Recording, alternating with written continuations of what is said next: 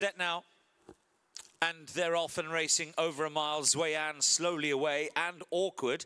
And Gin Palace, oddly enough, a little bit slowly away, can often be up with the pace, but not today. It's Mostawa who leads the field in the very early stages with the previous winner of this race, Enigmatic, right up with the pace too.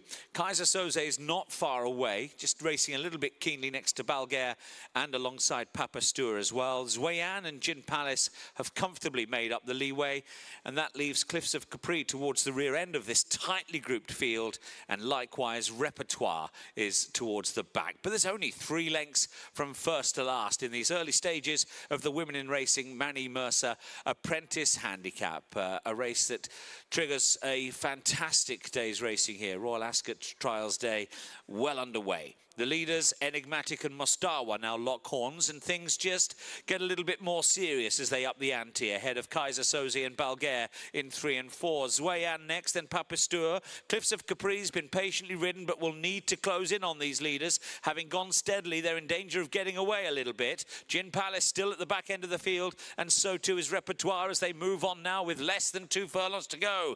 And now Enigmatic's been headed by Mostawa, who's got more company from Kaiser Soze.